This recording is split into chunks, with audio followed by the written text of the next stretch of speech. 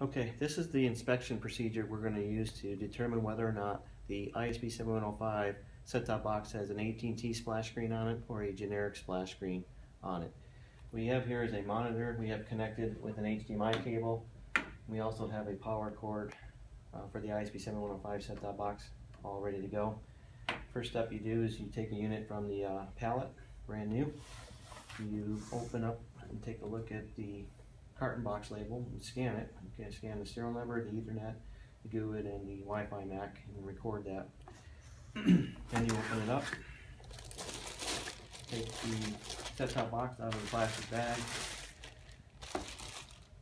making sure that the set-top box stays with the unit, and also make sure that you do not remove the power adapter and the power cord that's inside the box already. And then close this up. Check the serial number on the bottom of the unit. This one happens to be ending in 171, which matches the serial number on the bottom of the carton box here, 171. So this is all good to go for the next step in the process. So what we do is connect the HDMI cable to the rear of the set-top box, and then we're going to go ahead and power up the ISB7105 set-top box. And then what we're going to do is we're going to wait for about a minute until the splash screen appears on the TV monitor. Now, depending on what appears on the TV monitor, you'll see an AT&T splash screen or a generic splash screen. So what we're hoping to see is a generic splash screen, which means the unit's good. If it's an AT&T splash screen, then we'll go ahead and perform the DRA process on this particular unit. And so while we're waiting, we can actually be hooking up other monitors and testing out additional units to minimize any downtime. So as many monitors as you have, we can have connected, and we can be going through a much more greater number of units.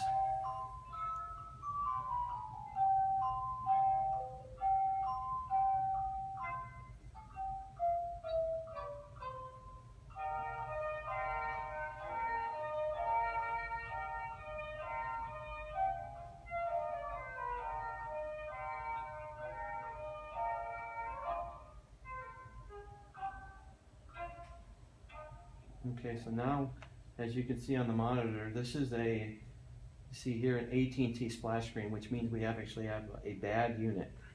So now what we need to do is perform the DRA process on this particular ISB7105. So in order to do that, what we're going to do is unplug the power from the rear of the unit, and then we're going to do is power it back up.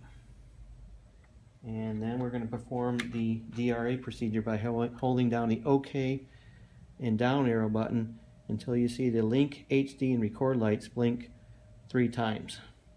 So once that's done, the DRA process is completed, and now we can basically turn this unit into a good unit, and we can put it on a good pallet.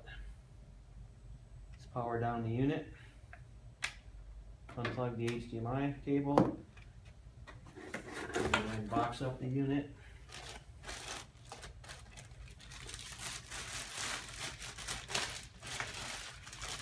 Plastic bag.